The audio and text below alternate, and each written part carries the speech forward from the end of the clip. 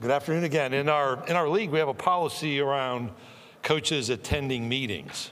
If coaches are going to be absent from meetings, I have to give permission. So one of the really good permission slips I've written was actually for Coach Fisher this year. So Jimbo was at our first day of SEC spring meetings, but needed to make a trip to Minnesota because of treatment for his son, Ethan. And I've spoken about the fund that Jimbo and his family have created called the Kids First Fund. It's a nonprofit to raise money for research to find a cure for Fanconi anemia.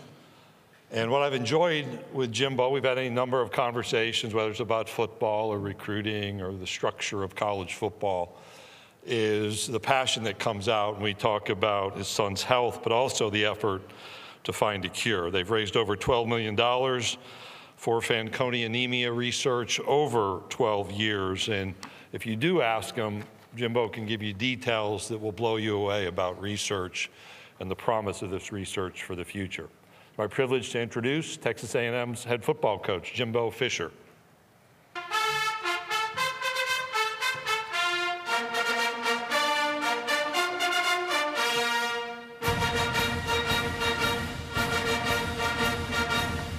Howdy. Great to be back again. As we see, once this starts, it's on, and very excited to get going for the season. I think the kids are. Things are happening, and like I said, Greg, as he talked, and I was listening to him earlier, and all the different things that are going on in college football, and all the different scenarios. But the good thing about the whole thing, and why we all got in this business many years ago, is be able to coach the game and play the game. At the end of the day, that's still where we find our greatest moments, when we're on the practice field and we're on the game field. And coaching these young guys and developing these young guys, and very excited about our team this year, the things that are going on, what we're doing, how we're doing them. But first, before I get into all that, I want to speak about a loss we had in our program.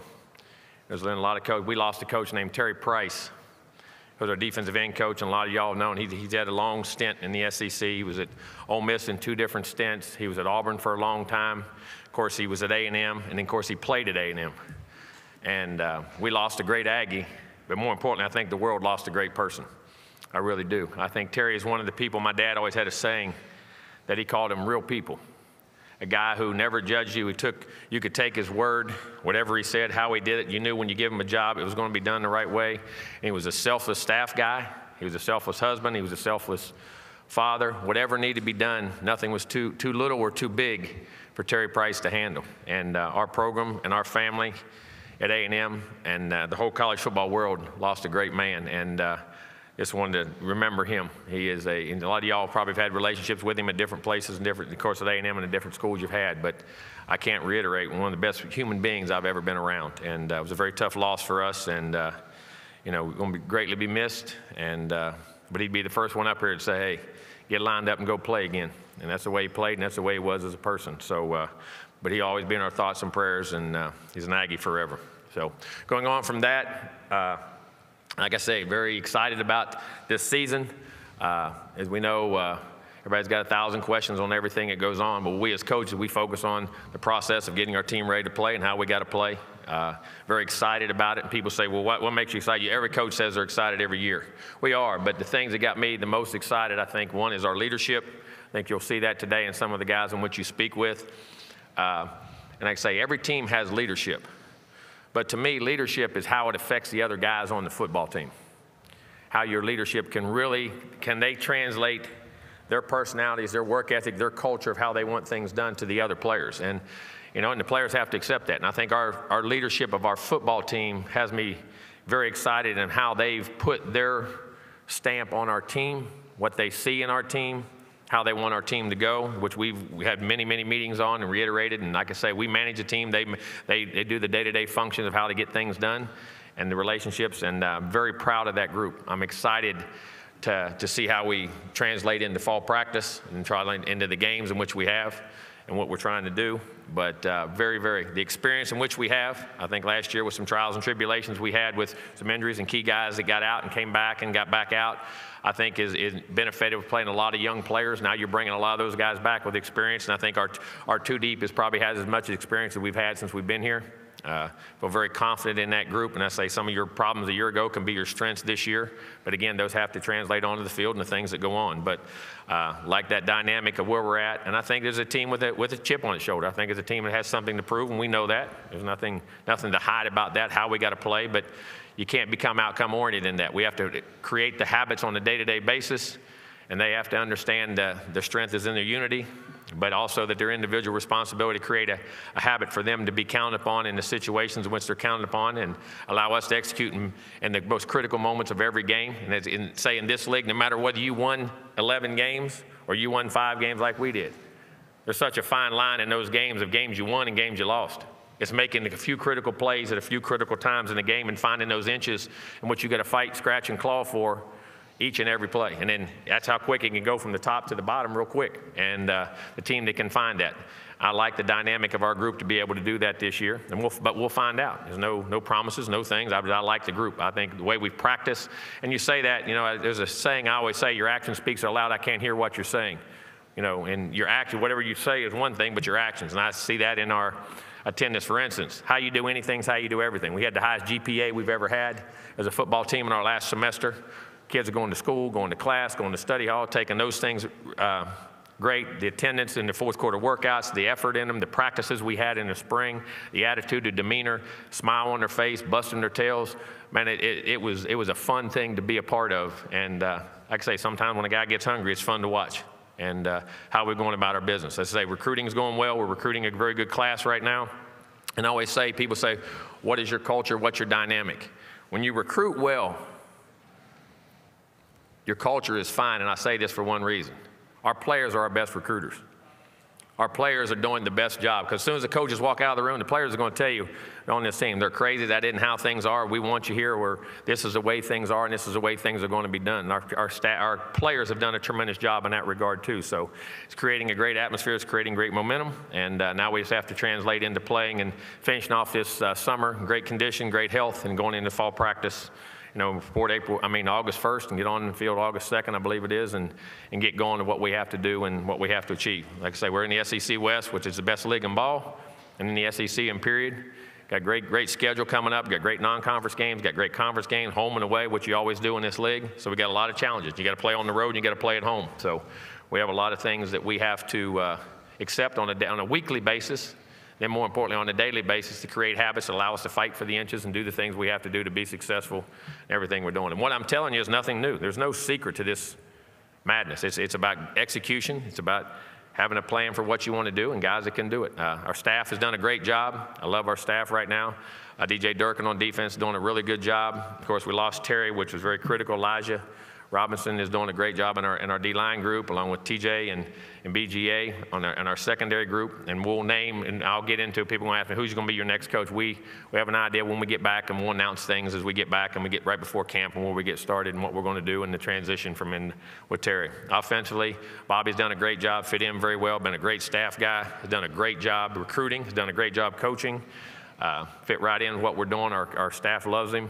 Steve Adazio, of course, been with us in the offensive line. I think getting the second year under what we're doing and how we're doing it, and to change some of the things that we're tweaking and turning. He's done a great job on. Has great ideas himself. James Coley's been a coordinator. Tremendous. Damian Craig's done a great job at receivers. Marquell Blackwell's a running back coach coming over from Ole Miss, has done a great job. So very excited about that group and ready to go when fall camp starts. So. All right, thank you, Coach. If you have a question, raise your hand. Avery, Kinsey, and Jim have the microphones. We're going to start right here, right in front of you, Coach, about 4 rows back on the aisle. Hey, Jimbo, Colin Wilson with the Action Network. Schematically, are we going to see the pro-style under-center play action or the Bobby Petrino 4-wide power spread? Have you ever watched Bobby? Bobby's a lot of underneath play action. No, but I'm not going to get into schematics and 4-wide. We do everything. We're not going to get into that. I mean, I'm not going to sit there and say exactly what we're going to do or how we're going to do it. But we'll have a good plan. And then the key is we got to execute it and do it and get the ball to the right guys and the right playmakers and be solid across the front, get the quarterback doing what he's supposed to do, and get to the playmakers and let them play. That's your goal on offense, and not turn it over and score points. Coach, we'll go over here to our right, the right section. Robert. Over to our right. Robert Sessa, the Bryan College Station Eagle. Jimbo, as you come here and go into the season, do you feel added pressure because you've never been in this situation before? I don't. Listen, Coach, we live under pressure every day. We put more pressure on ourselves than anybody out there ever puts on us. And there's no added pressure because what good does that do? Does worrying make you any better? No. What you got to do is get to solutions. You got to line up and understand what went right, what went wrong, what kind of team you have now, and each team changes year by year. I say a team has 1 year life expectancy. Feature what it does well and get it to execute at the highest critical moments of games consistently throughout games. Like I say, most games are lost. They're not won. And what I mean by that, the other team's inability to be consistent and repeat something over and over and over, and that's what our goal is, to be able to do that. So, but to answer your question about pressure, it's not that you don't feel pressure. We feel pressure every day. We feel pressure in everything we got to do. So there's no added pressure. It's just a matter of dealing with what you have to deal with and go execute and try to win football games. Coach will go right in front of you on the front row. Coach, Ken Capps from the Football Writers Association of America.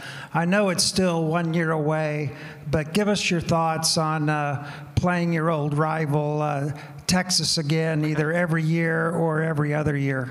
I think it's great. I think it's great for college football. I think it's great for Texas and Texas A&M. I mean, I think anytime the old rivalries are renewed, I've been in a lot of rivalries, been fortunate to be in college football a long time and be in some of the great rivalries in college football, and this one, A&M and Texas, definitely is a great rivalry, and I think it's great for us, and it's great for them, and it's great for college football in general, and very excited for it to happen. Coach, we're going to go all the way back to our left, back of the room, last row. Brandon Marcello, 24/7 Sports. Jimbo, you got several former head coaches on your staff. Bobby Petrino being the latest you've brought in. A lot of very, I guess you could say, very upfront personalities. How do you deal with that in the coaching staff room when a lot of people, I mean, a lot of us, including myself, wonder how that's all going to work out if it gets into a volatile situation? A volatile? Why would it be in a volatile situation? Guys, Coach, have you ever been in any staff room that doesn't have arguments or disagreements? Every coaching staff in America has an argument or a disagreement. That's part of it. But no, it's just, I'm the boss, we're the boss, we'll do it at the end of the day. But you listen to everybody's opinion. Everybody can voice their opinion. I want guys with opinion. I want guys who have knowledge. I want guys who make you think. I want guys to create different narratives that brought to the table that can help us. I think it's the best thing you have. And I think that's one of the reasons, some of the reasons you hired them, to do different scenarios and different things like that. But as far as that, we all have great respect for each other, and it's been tremendous. We've had great response and haven't had any issues. Coach, we'll go back over to our right-hand side, over by the SEC logo, right over here to your right. Hi, Coach. Travis Brown of the Bryan College Station Eagle. You promoted Elijah Robinson a couple years ago to associate head coach, and he's been able to do some. And he's also co-defense coordinator. Co-defense coordinator. He's been able to do some speaking. Well, why is it important to you for him to have some of those opportunities, and do you see a future head coach in him? Yeah, I do. I think because his growth and maturity and the things he's done and within our program and the respect we have and his understanding the big picture of what we're trying to do and how we do things, and that's the role he's in. And if there's things that I cannot be at or I have to be somewhere with a different obligation within our organization or a family situation, I feel very comfortable. Elijah does a great job with that, and I think he's a bright, say up and coming, but now I don't say up and coming, I think he's arrived. I mean, he's done a great job. He's a bright young coach. He does a great job for us, and we're very fortunate to have him. Coach, we'll go right here in the middle, left section, second row. Bob. Hey, Jimbo. Bob Hello. Holt, Arkansas Democrat. Yes, sir. Bobby Petrino, I think this is the first time he's been an assistant since 2002. So he's used to calling plays, being the guy in charge. You've been calling plays probably forever. So what's the dynamic going to be like on game day? Does he have total freedom to call the plays, and kind of how will that work? And is it hard for you to give up, play calling? No, there's a lot of things, and you're still involved in what goes on. I'm not going to get into what we're doing, how we're doing it. Again, I'm not trying to avoid anything. I just don't want to you create advantages or narratives out there for what goes on. But listen, Bobby was hired for a reason, and he's a tremendous coach and tremendous guy and a tremendous football mind, tremendous recruiter. He's done a great job recruiting since he's been there, everything he does. And now he'll call a lot of, hopefully he'll call the games. We'll have suggestions on things we do, and whether it's offense, defense, every coach is always involved. It's a more collective thing than people want to give it room for. And then when you get to calling, you get on a roll, you got to have a guy that can do it. And I think Bobby can definitely do that. He does it as well as anybody in college football. I have great respect for him. Me and him we've had a great admiration for each other for a long time, and his knowledge and his production and what he's done. Okay, Coach, we'll go in the section right in front of me in the middle, in the red shirt. Okay. Hey, Coach. Andrew Stefaniak, Locked On Aggies. Devon A-Chain moves on to the next level, and so currently, it's a running back room. A lot of guys who got a handful of carries last year, but not a ton. And then you bring in, of course, true freshman Ruben Owens. I just kind of wanted to hear your thoughts on the room and the outlook for it heading into the season. Very excited for it. I thought they had great springs. I mean, you go back, Amari Daniels, I think, is a very natural runner of the football, does a great job with it. Le'Veon Moss, extremely talented, fast, big, athletic. Both those guys can catch the football. Ruben Owens, the same way, fast. He's added a bunch of weight since he's been there in speed. All those guys have size, they have power. David Bailey's a guy that's come in as a transfer. I mean, guys have been very productive. So, I mean, I think it's in the Ernest Crown over at fullback, and Jerry Johnson at fullback. But I like our tailback room. I really do. I mean, Le'Veon, Amari, Ruben, those guys are talented. They can be out. They catch the ball out of the backfield. They can run it. They can split out.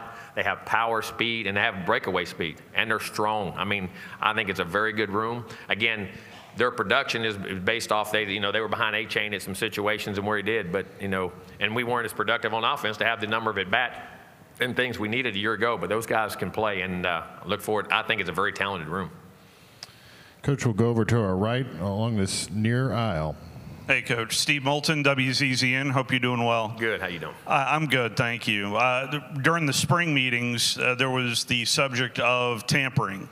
And I wanted to ask about tampering. How big of an issue is it, and what are some answers you think surrounding tampering? I think if people tamper, they have to be caught. I mean, but again, it goes back to you have to prove those things too, and it can't be just allegations or rumors. I mean, I think you have concrete evidence, and you try not to. And people say, well, how do you deal with that? I think you got to keep an open line of communication with your players. I think you got to keep a great open line of communication with things that are going on with them and things that are happening with them, and being able to talk with them. And if you catch them, you got to punish them. You got to punish them severely, in my opinion, when you get into those things. And that's unfortunately that's a part of college football that is becoming a bigger issue, because you don't have to sit now with the transfer portal. So I mean, those things are out there. But listen, everybody's dealing with them. That's the nature. We navigate it, work with it, communicate, keep an open line, and try to do the best we can. Coach will go over here in front of me on the aisle. Jimbo, Paul Scarbino with the Tennessean. I wanted to ask you about the local kid, Marcel Reed. What are your impressions? I'm sorry, I broke. I couldn't hear what you said. I'm sorry. I wanted to ask you about Marcel Reed. Oh, okay, yes. What your impressions are so far of him? Really excellent athlete, natural throw of the football. He looks like it. I mean, that's what they're saying. I mean, I haven't been out there. He's just been in. The guys say he's running well, training well. He's gaining weight. Looks big. He's bigger already. I have seen him. He's put on some weight from the weight room and those things. And the guys say he throws it well. So I mean, we loved him. He was a football, basketball guy and ranked highly in Mr. Football and Basketball in the state of Tennessee. And comes from a coaching background where his dad was a coach a long time, so he gets it. So in my conversation, when I've seen him just off the field, through the weight room or by the office, just stop and talk with him, man. He's very happy to be there, and we're happy he's there. I think he has a great upside. I really do. Okay, we'll go back over here to our right-hand middle section. Yeah, Olin Buchanan, Texags. Jimbo, how much did y'all miss Bryce Foster last year? And having him back in the lineup, what kind of impact will that make? I think significant. I mean, and not that there's anything that goes away, but I mean, you went through that whole year as a young center who is very physical, very athletic, very talented. And we missed him right off the bat. I mean, he was sick the whole camp. We never had him the wwhole two-a-day camp, or say two-a-day camp. We ain't no two-a-day camp anymore, is it? They still have it, huh? The old August fall camp, from what you have. But when you got him back, he had to get him into shape a little bit, and we still really started playing well. Then he got banged up again, and unfortunately for him, that was one of the things that we had to deal with, which will make us stronger, because we had young. Wyckoff did a great job filling in. Matthew did. Now he's went in the portal, but also those other young guys got to play some. But Foster's a very, very talented guy, and also a very intelligent guy, athletic, big, and having that center, as you know, that's your quarterback. That's your second quarterback on the field, and I think the world of him. I expect him to have a great year, and when he does, it makes a huge difference on what we can do on offense, a big difference. Coach will go right in front of me in the second row. Hey, Coach. Mitch Lucas, Kilgore News Herald, and thefootballbeat.com. I've gotten a chance to watch Ruben Owens last couple years at El Campo. Kilgore in the second round faced Ruben and able to get by him. Special athlete. Yes, sir. I'm wondering if you could talk a little bit about not just Ruben, if you any other freshmen you've got coming in that we might keep an eye on. Well, this class didn't get the hype that the other one did, but I'm going to tell you what, there's some really good players in there. I mean, some offensive linemen, Chase DeSantis and T.J. Shanahan, Tomlinson, those guys. I mean, that group is a really good group. The secondary group, Javon Thomas, Bavian Rogers, Brooks, all those guys in the secondary. The linebacker group did really well up front with DJ Hicks. I mean, a really talented guy. We didn't have the numbers of guys. We didn't take as many. And then you got Ruben there. Like I said, Marcel's a guy that is under the radar a little bit. And our young receivers. I mean, Tease and Cottrell, two guys that really had good springs. You see them be productive in the spring game and came in. Jaden Platt is another one that's really, really gifted. Big Samu inside is a defensive lineman from out of Houston. I mean, he's 90 pounds. I mean, we're getting him down in weight, but he can move and play, and you got that body in there as a run stopper and the things you got. Chance Johnson is another. I mean, I'm trying to go through all of them. We were real happy. The guys that came in were good. The guys that have been in the summer have worked out, ran. The coaches see, you watch their athleticism and their demeanor and their work ethic. I mean, we really liked that class. We really did. And hope there's no guys I missed. I'm sure there is. I'm going through it all off the top of my head, but it was another good class. I mean, not the numbers, but I think the productivity and in the high end parts of it, I think some really good guys, especially with guys that put their hand in the dirt and play. And Rylan Kennedy, as a guy from up in the Dallas area that can really rush and be an athletic guy on the edge too. So there's a bunch of guys in that group we like. Coach, we'll go in this middle section on the right aisle. Hey, Jimbo, Andy Witchery with On3. Given the recent Texas state law and the NCAA memo, what's the status of the 12th Man Plus Fund, and what's the future of that model? That has nothing. I don't know. I mean, that was not in my repertoire. That's for the athletic director and the lawyers and everybody else to sort through and do what they got to do. I mean, that was what they did or come up with, and whatever that is, we'll navigate and work on based off the right laws in which we have. So I don't know that answer. I'm just navigating by the rules they give me, and I ask compliance every day. And then we'd go from there. Coach, we'll go in this center section right in front of me, about 3 miles back. Hi, Coach. Jerry Jang, USA Today Network. It's been a little over a year since you're back and forth with Nick Saban in terms of recruiting. Where do you guys stand on your recruiting class, and how do you guys feel about your rankings in terms of recruiting? He said where we are in the recruiting class, and I don't know what the rankings are, but I like the guys. I don't ever follow rankings. We follow the guys we want to get, and we recruit, and we feel very comfortable with those guys, our own evaluations and the things that go on. And sometimes I guess you agree with the guys out in recruiting, and sometimes you don't. That's why we always try to pick our own guys. But we like the guys we have. I think we got a very good class going, and hopefully we'll continue to build on that, because at the end of the day, you got to recruit players. Okay, Coach, we'll go right in front of you, third row. Kirk. Kirk Bowles from the Austin American Statesman. Jimbo, what all did Connor show you at quarterback last year, and how close is he to being an elite quarterback in your mind? I like both our guys, he and Max. But when Connor got a chance, you're talking about a guy who went in and played in some great games, took us to almost won an Ole Miss game on the road. We had tough, and then come back and played a great LSU team and played extremely well in what he did. Through never had a turnover. Had 8 touchdowns, high completion percentage, poise, understanding. He's athletic. You got to remember now, he probably would have been a top 2 or 3 round pick in the baseball draft if he goes a year ago. I mean, and he was a shortstop. So I mean, this guy is a very gifted guy who can play, and very excited about his future and what he can be, and just love his whole makeup and demeanor. Coach, we'll go right in front of me on this near aisle. Straight in the hat. Coach Fisher, Drew DeArmond, WZZN Radio, Huntsville, Alabama. You've been a head coach in Power 5 for over a decade. You've won championships. Every year, chemistry is different on a football team. There's high expectations at A&M. You didn't meet them last year. As a staff, when you guys self-assess, what do you do this year to kind of make sure the chemistry is different and that this football team meets expectations? Well, just what I was talking about earlier, it's a great question. It really is, because you talk about coaches can want all they want. Players got to manage a team and run it on a day-to-day basis. And I think it gets into your leadership of your team, and not just leading guys, but how they can get guys to understand why it's important to do all the little things. Do you go to class? Do you go to study hall? You're practicing hard all the time, trying to find those inches. And I think the leadership of your football team is the key. I think the open line of communication, that's what's got me excited about this year. I love the leadership of our football team, and there's quite a few number of guys that have done it. And I think a lot of guys coming back for 4th and 5th years, which you don't have a lot. Some guys got banged up and came back for those situations that are doing a great job of setting examples of what things are doing. And we're around when we went to the Orange Bowl, won the Orange Bowl. We're number 4 team in the country. Had a chance to be in the playoff, all that. Guys that were on that team are productive in that team. And I think that part of it has me excited. And I think that's a key to it. It's just not what we say and how we do. We can adjust scheme, we can adjust that, but how they practice, how they go about things, how they do everything, and all the little things they do away from ball, on their own time, whether they're 7-on-7s, whether they're walkthroughs, all those types of things, and the film watching, all those, that those guys can lead and do that have, I think that's the difference in your great teams and your average teams, and I think that creates within the culture, and I think we got a really good leadership group coming back, getting McKinley come back, getting Anais come back, getting Max Wright to come back. I mean, there's a ton of guys in that group that came back. Leighton Robinson's a huge one up front. I mean, all those guys, and I think it makes a big difference, and I think that's what's got me excited about it.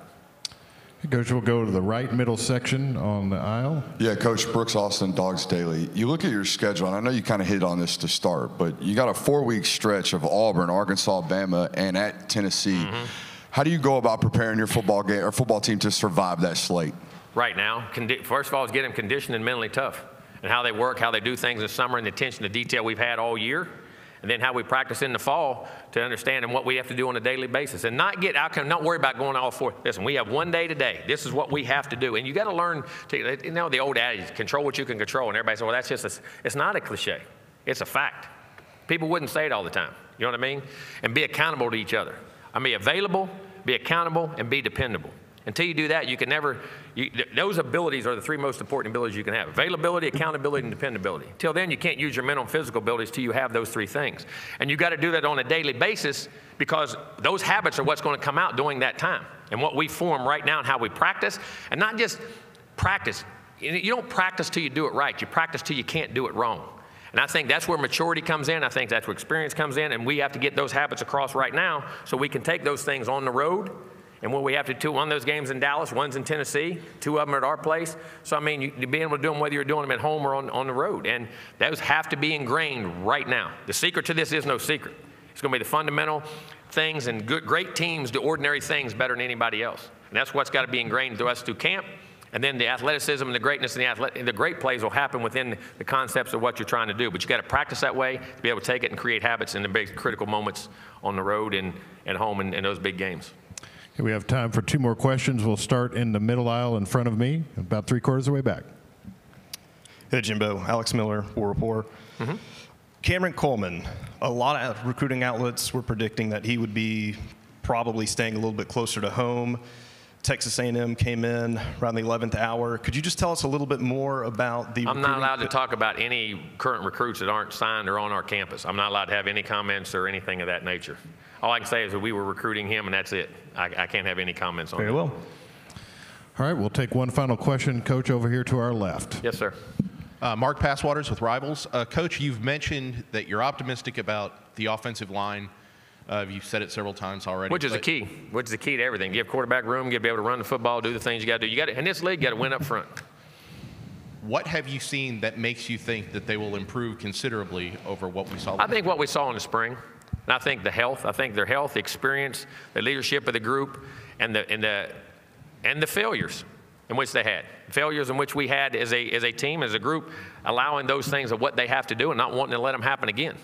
Sometimes that's the greatest motivator you have and what you have to do. Now you have experience, you have knowledge, you have understanding what to do. And I see a different chip on their shoulder, and I see a demeanor and a leadership within that group that's been excellent. Now, again, that's all hearsay. Your action speaks so loud I can't hear what you're saying. You got to go back and do it. Doesn't matter. We need to just be quiet, shut up, and go play. And then we'll find out when it's all said and done. But to answer your question, I still feel I have confidence in those guys. I believe in those guys. Coach Fisher, thank you for your time this afternoon. Thank you all. Have a great day.